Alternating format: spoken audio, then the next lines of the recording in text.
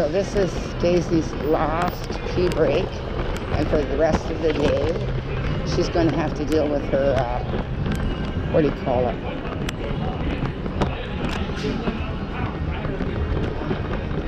She's going to have to deal with her pee pack. She doesn't pee, right, Daisy? Let's take a pee, Daisy.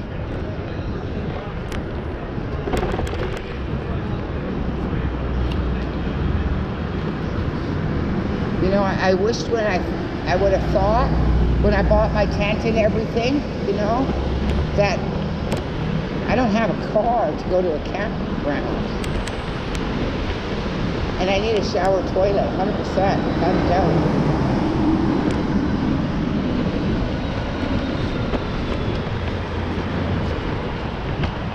Oh, we've got another resurrection happening.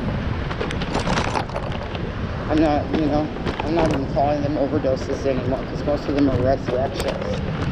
Thank God for that, because it really hurts me when I know they're using the young people's body parts. That's another thing that nobody wants to talk about but me. That, you know, maybe 40 or 50% of body exchange program is from people that are considered brain dead, and I don't believe in brain dead, okay? 100% don't believe in brain dead. There's been a lot of proof that they've gotten it wrong, which I can't talk about on YouTube. Oh shit, we got a Debbie, I think.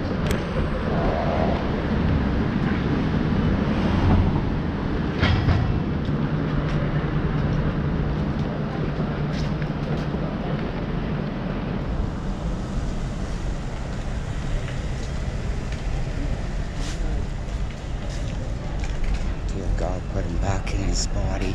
I could feel it. I could feel the whole frickin' energy go throughout my whole body.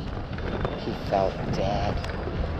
The feeling of going through that scene really affected me. I'm a highly perceptive person with a lot of emotional feelings that go up and down. That was horrible to feel.